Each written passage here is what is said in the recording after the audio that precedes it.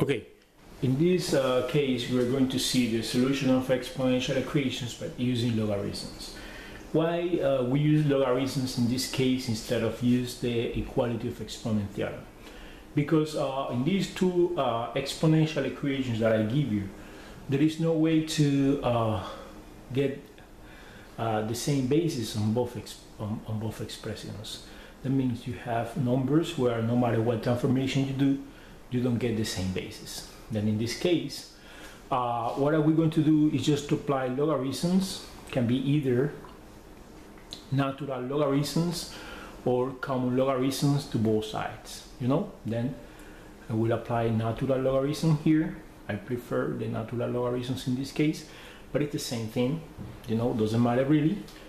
And I will apply natural logarithms on both sides. Then I have now natural logarithm of 3 to the power of 3x equals the natural logarithm of 5 to the power of 2x plus 1. Of course, we know the property of logarithm that is stated. The logarithm in base b of m to the power of p is equal p times the logarithm in base b of m. This is the factors as the power property. Then I will bring the 3x, there is exponent here, to the front of the logarithm multiplying, and I will bring the 2x plus 1, that is exponent, to the front of the logarithm multiplying. I will get here then 3x times the ln of 3, the natural logarithm of 3, equals then 2x plus 1 in parentheses, because I have two terms, is a binomial, times the natural logarithm of 5. Then, of course, we have here a product, there is 3x ln of 3. And then we apply the distributive property and we multiply 2x times ln of 5. Positive times positive is going to be positive, and then 1 times ln of 5, that is going to be ln of 5.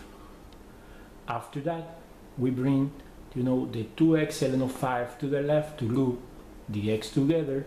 We have 3x ln of 3 minus 2x ln of 5, right, equals ln of 5.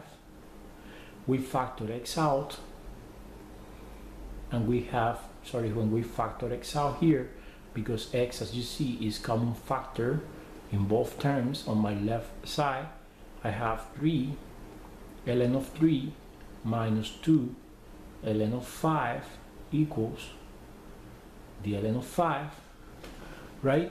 And now we are ready to isolate the x by dividing both sides by 3 ln of 3 minus 2 ln of 5. Then to isolate the x, I'm going to bring this whole expression that we have here, dividing, we get then x equals ln of 5 over 3 ln of 3 minus 2 ln of 5. And the solution we get here is the exact solution. If you want to get the approximate solution, what you have to do is to evaluate this with your calculators. Here I have another example. 7 to the power of 2x minus 1 equals 2 to the power of x plus 2. No matter what transformation you apply over your equation, you don't get the same basis. Then we're going to apply logarithms. As I said, you can use either natural logarithm or common logarithm. Then in this case, I will apply common logarithms. Then I will say here log and log. Remember that the common logarithm is logarithm base 10.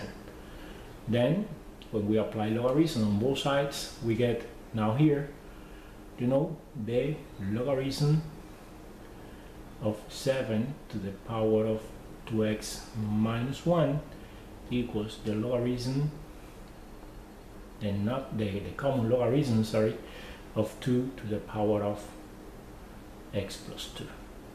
We bring the 2x minus 1 and the x plus 2 to the front of the logarithms, multiplying using the power as a factor property. Then we get here 2x minus 1 in parentheses because it's a binomial times the logarithm of 7 equals x plus 2 in parentheses because it's a binomial times the logarithm, then the common logarithm of 2.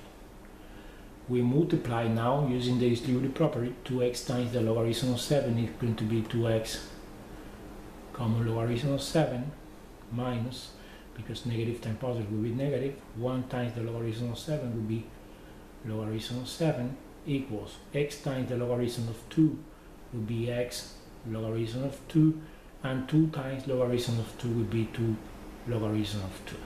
Now we're going to group the x together, then we're going to bring, this expression to the left, and we're going to bring this constant without x, to the right.